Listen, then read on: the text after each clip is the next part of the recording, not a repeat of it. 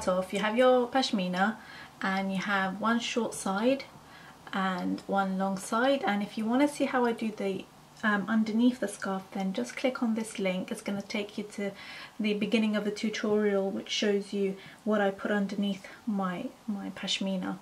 So once you've done that underneath, you're going to tie up your pashmina like a bandana. So you just put it around your head and then just twist it around the back there. Okay, so with this one I just kind of made it up really, and a lot of the hijab styles, and then you all say you want to see a tutorial, so I have to recreate it and maybe simplify it as well. So what I do, I've got this long side which enables me to create lots of different things. So for the Ariana Grande look, I wanted to do a bow. So what I did, I took this long side and I folded it like this, and I created almost like a bow, the beginning of what looks like a bow just there.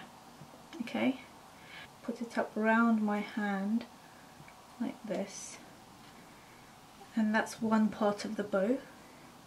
And then, so the trick is to kind of have this rippled effect that creates a nicer looking bow. Then you've got this portion of it and you can fold it underneath and like that. So that's got your kind of bow shape there, like that. You can play around with it. It doesn't have to look like a real bow, but as long as you've got two ends, then what you do, you have to tighten the two ends so that you've got it more of bow shape, or a shape of a bow like that.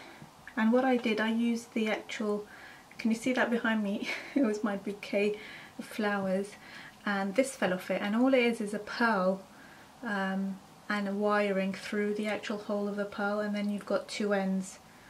So I didn't make this, actually, it just fell off there, but you can make this. If you've got a large pearl, you can just feed some wiring through it, or even a string as well. And I just fed that through and right around and twisted them around.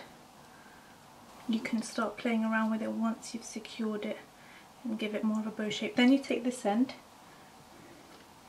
and then all I did was just tuck it in underneath, and then just to give it a bit more security, I added a bobby pin or a Kirby grip to the back so that it slots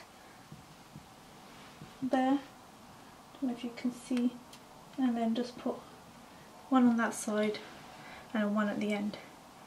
So you've got your bow style-esque, and then you can just, you know, play around with the bow and see how you want the material to fall. I did it like this, and then what I did with this portion, like if you were wearing this for summer, you don't have to wear a polo neck or anything. You can just take your scarf so that it's covering your neck and then put a safety pin there. And there you go. It is quite straightforward, quite easy. What you could do is obviously put some pins if you feel like you want to have that added security. If you wanted to go a bit extra, you can put a bigger brooch here, so I'm going to do that just to give you a bit more of a effect, and put that maybe through the pearl.